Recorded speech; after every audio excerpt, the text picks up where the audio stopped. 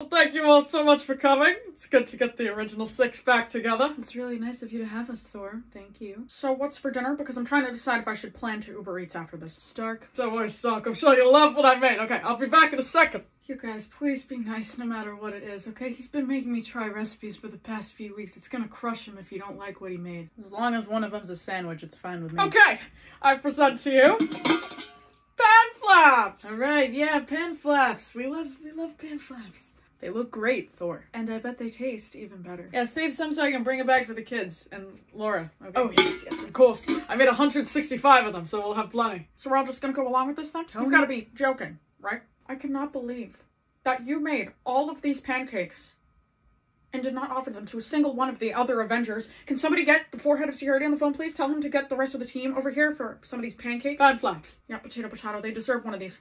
Thank you, Stark. I'll go make more.